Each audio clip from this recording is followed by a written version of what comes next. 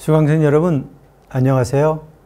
지난 시간에는 미일 개전으로 해상 수송력이 저하하는 상황에 대한 타겟적으로 실시된 전시 육군 비상체제가 조선국유철도에 대해 어떤 결과를 거두었는지 살펴보았습니다.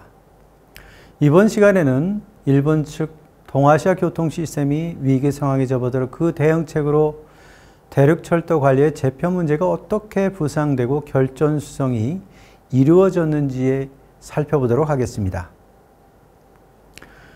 조선에서는 해륙 일관 수송체계 정비와 더불어 수송 통제 강화 등으로 인해 충분한 수송력을 발휘할 수 있었던 것은 아니지만 1944년 1분기 조선국유철도의 열차 운행은 중앙에서 칭찬될 정도로 대단히 양호한 것이었습니다. 그런데 사이판 함락전으로 필리핀 방비를 위한 선박 진영이 불가피해지고 미군의 선박 공격이 거세지자 조선 남부의 여러 항구에 대한 배선량이 급격히 줄어들었습니다. 그 달성률 또한 1944년 5월 102%에서 7월 57%, 8월 44%로 급격히 떨어졌고 항만 부대에서는 선박 적재를 기다리는 대규모 화물이 쌓이기 시작했습니다. 그 결과 화차의 사용 효율은 극히 저하되고 정유차가 증가하여 대륙철도의 물자 수송을 둔화시키는 요인이 되었습니다. 이들 물자 수송의 체류 현상은 동시에 대륙과 일본에서 조선에 공급되는 우량 석탄의 공급을 감소시켜 조선국유철도의 수송력을 크게 저하했습니다.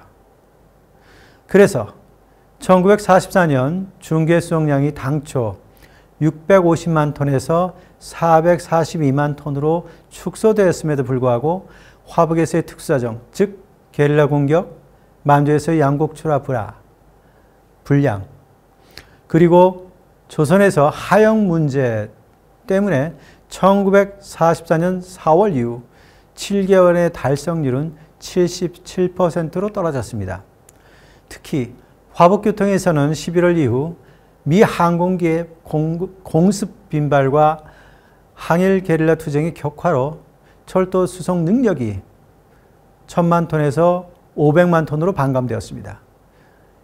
이에 더하여 선박 부족이 심각해지자 일본, 조선, 만주, 산해관에서 중국에 걸친 일본 제국의 교통 시스템은 전역에 걸친 위기적인 상황에 빠지게 되어 중점적인 수송 통제와 함께 전 물류망의 관점에서 효율성을 높이는 방법이 모색되었습니다.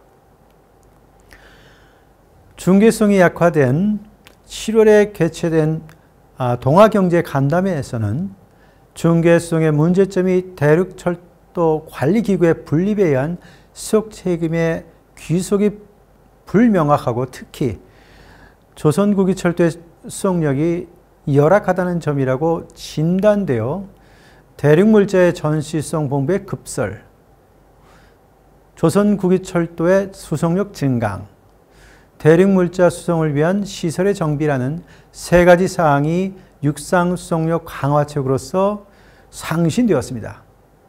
그러나 조선 측의 종관 루트의 복선화가 완공되지 못하고 만철로부터 레일 등 철도 시설의 전형으로 겨우 복선회가 진행될 수 있었다는 점에서 알 수 있듯이 이미 자원 제약은 심각한 것이었습니다. 이런 상황에서 중계수송의 강화는 대륙철도 운영기구의 조직구조를 개편하는 것이 되지 않을 수밖에 없었습니다. 이를 위해 조선, 화북, 화중의 대륙철도를 관동군의 영향하에 있는 만철에 통합시키는 것이 검토되었습니다. 이러한 움직임은 전쟁 발발 이후 계속해서 시도되었으며 특히 중계수송의 개시를 전후로 참모본부는 조선 총무덕부에 대해 대륙철도의 일원화를 요청했습니다.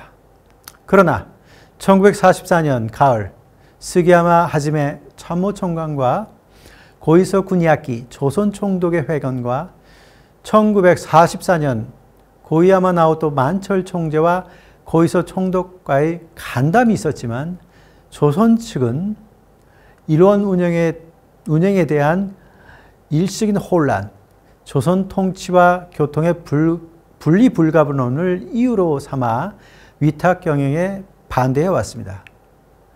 조선 측의 입장에서 보면 조선 측은 관민 모두 1917년부터 1924년까지 만철에 의한 조선국철의 위탁 경영을 비판적으로 받아들이고 있었던 것입니다.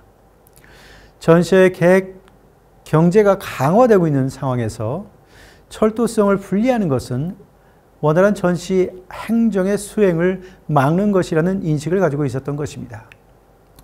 식량과 생활필수품의 수송은 치안 유지와도 밀접한 관련을 갖는 것이어서 군 통수부의 의사가 그대로 일본 정부의 의사결정에 반영될 수 있었던 것은 아니었습니다.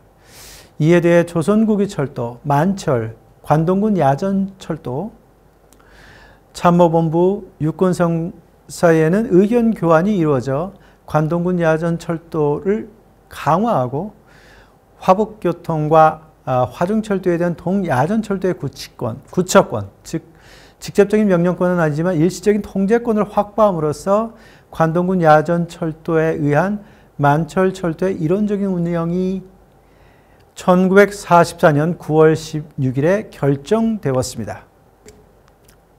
이후 1944년 12월에 관동군 야전철도 사령부와 야전철도대가 관동군 대륙철도 사령부와 대륙철도대로 개편되어 대륙철도 사령관이 대륙철도 일관 수송의 계획 처리와 화북, 화중철도에 대한 구처권을 확보했습니다.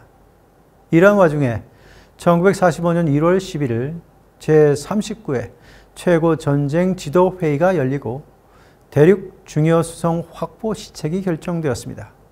이를 통해 대륙물자 준군수품화, 대륙철도 수송협의회 사무국의 강화, 군철도기관과의 긴밀한 연락 유지, 부산, 규슈, 하카타 간 화차수송, 동해항로 및 대륙철도 간선의 수송력 강화, 대륙물자 수송로의 방위, 조선국유철도의 만철에 대한 위탁 경영의 강구, 이렇게 5개 방침이 결정됐습니다.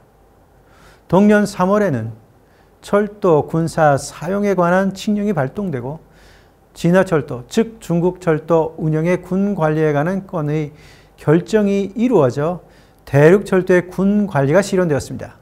이를 통해 대륙철도 사령관을 수송 통제의 정점으로 하는 대륙물자의 중재 수송이 이루어지게 되었습니다. 대륙철도의 일원화 요구가 조선 총독부의 대항에 의해 실현되지 못하고 철도의 군 관리를 통해 대륙물자의 대일 수송만이 일원화된 것입니다. 이러한 미연의 대륙철도 시스템의 재편 상황은 전시아의 식민지 통치에서 영내 철도 운수의 중요성이 인정되었음을 보이는 사례입니다. 그러나 전황의 추이는 일본 제국의 패전으로 이르는 과정이었습니다.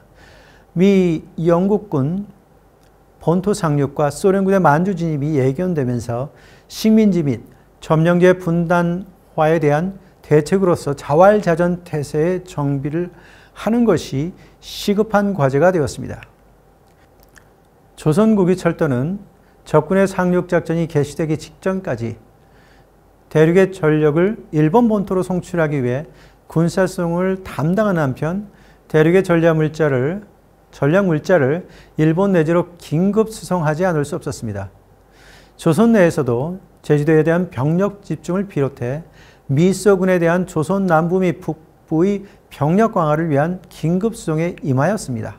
그러나 노동력, 연료, 철도 차량이 부족하여 열차사고와 운전 지연이 끊이지 않았으며 화물 수송 실적은 계획의 약 60% 수준으로 떨어지고 부산 신경, 즉 장춘간 1회, 조선 내 주요 구간 2회로 여객 수송을 극한까지 압축하여 확보된 수송력으로 이를 군사수송에 임한 것입니다.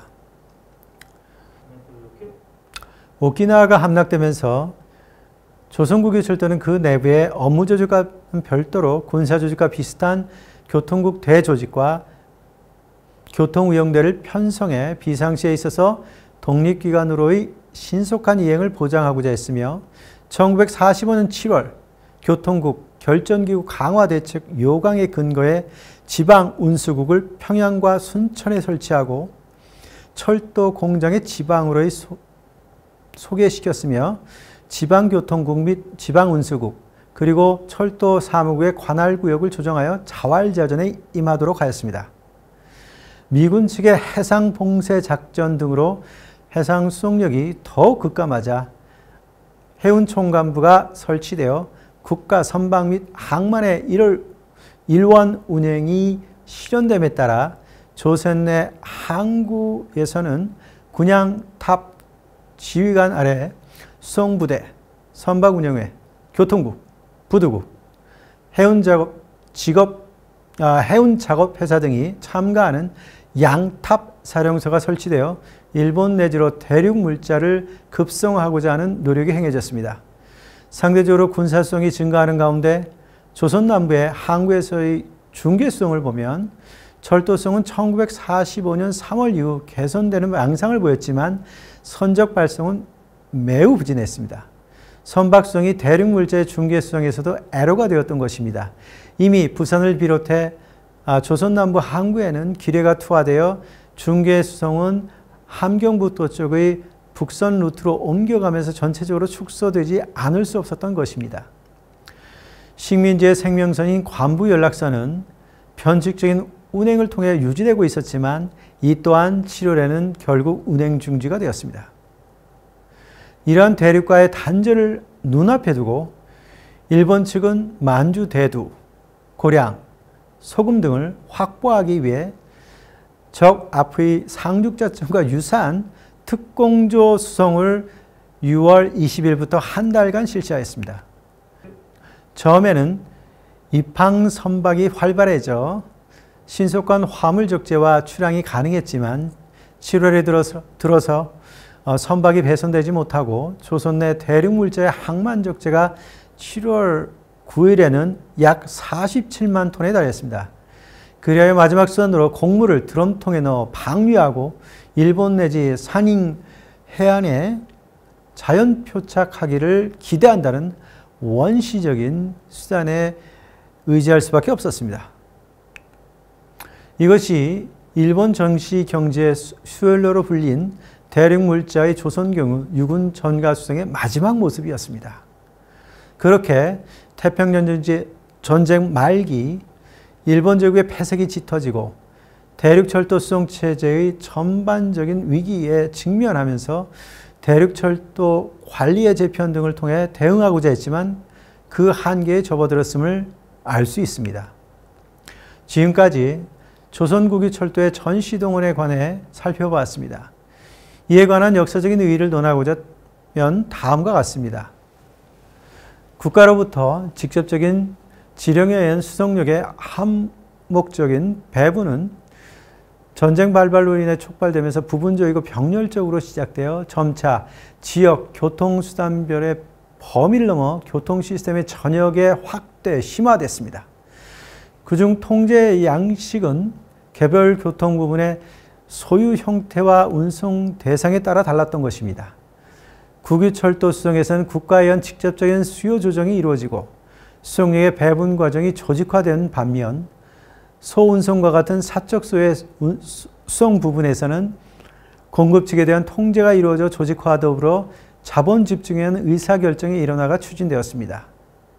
수송력 배분에 있어서 수송 목적별 우선주의를 보장하는 질적 통제가 화물 수송에서는 용이한 반면 여객 수송에서는 여객 목적의 파악이 상대적으로 어렵기 때문에 질적 통제 실시에는 수급 압박 요인이 가중될 필요가 있었으며 특히 여객 수송의 강에서는 윤리적인 조정이 이루어지지 않으면 안 되었습니다.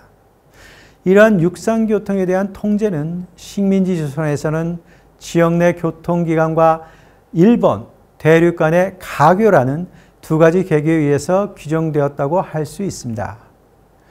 관동군 특종 연습이 실시된 후 수송 과정은 계획 통제 경제의 일부로 완전히 통합되어 대소련 군사작전에 대비하기 위한 철도 동원 체제가 갖추어져 나갔습니다. 그러나 미일개전으로 전쟁 양상이 해상전, 공중전 대신에 수송전에 특징이 부각되면서 이 두 계기 사이에 조선국철의 수송력 배분 및 운영권을 둘러싼 긴장관계가 생겼다고 할 수 있겠습니다. 해상 수송력의 부족을 보완하기 위해서 대륙 물자의 조선 경유 유군 전과 수송이 개시되면서 수송 실행 가능성과 요구 수준 사이의 격차가 커지고 가계로서의 계기가 전면에 나타나 유군 전과 수송을 통괄하는 조정기구로서 대륙철도수송협의회가 4개 대륙철도 사이에 만들어졌던 것입니다.